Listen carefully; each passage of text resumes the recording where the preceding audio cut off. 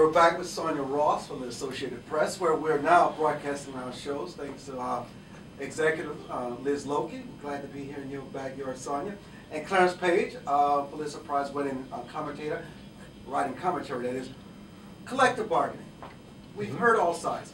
Where do you come down on this issue, Clarence? Well, without collective bargaining, a union is just a social organization. So the Governor Walker of Wisconsin has hit at the very core of what unions are about. So I don't think either side is being totally candid about this. I think unions have to recognize that times have changed and that in many ways they have been standing in the way of innovation. I think of teachers unions in particular, who I love teachers. I don't like teachers unions. the way they have behaved insofar as oftentimes getting in the way of accountability for teachers, and this has served to discourage good teachers and reward the mediocre ones, and that really needs to change.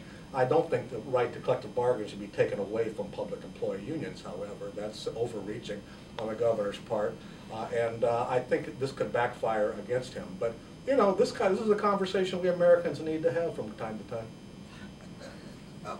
Sonia, I want to stay with this a minute. Do you think that, you know, many Americans believe that public employees are paid and live more lavishly than private sector employees?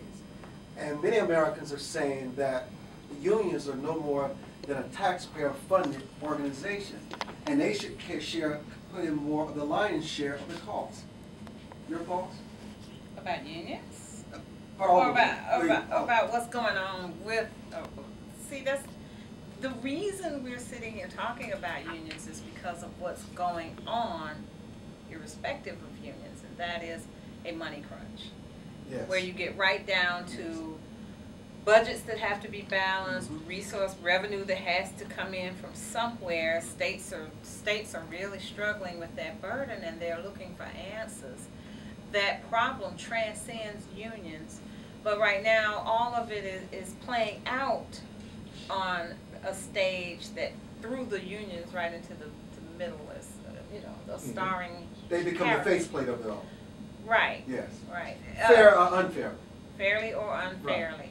And it's easy to lose sight of the broader problem and the broader picture when you start to get down to fixating on mechanics.